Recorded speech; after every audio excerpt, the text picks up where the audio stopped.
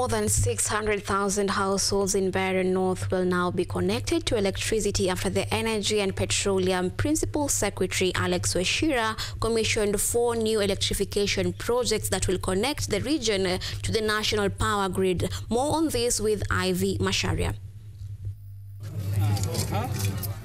Residents of Mbeere North can breathe a sigh of relief after the launch of the Rural Electrification Program spearheaded by the Principal Secretary of Energy and Petroleum, Alex Wachira.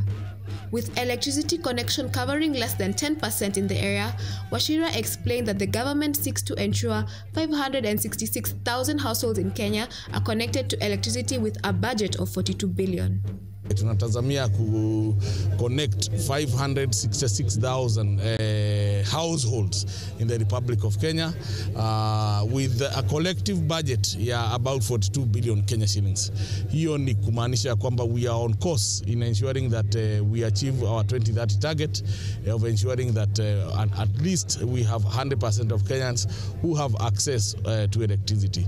Mbeere North Member of Parliament Geoffrey Ruku noted that there were 684 villages across Mbeere North without electricity, highlighting the need for 300 transformers to facilitate electricity transmission in the area. We have 684 villages across Mbeere North constituency ambazo asijawahi pata stima kutoka nchi yetu, kutoka dunia yumbwa na Mungu. And also, we require for those villages to have power. We require more than 300 transformers. General Manager of Communication in the Rural Electrification and Renewable Energy Corporation, REREC, Beatrice Njuguna, said that electricity would raise the living standards of the people in the area. Pia itusaidie tuinue maisha yetu, si ndio?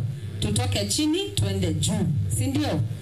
Now the teachers need to think how to enhance the education system of this area so that the education can improve.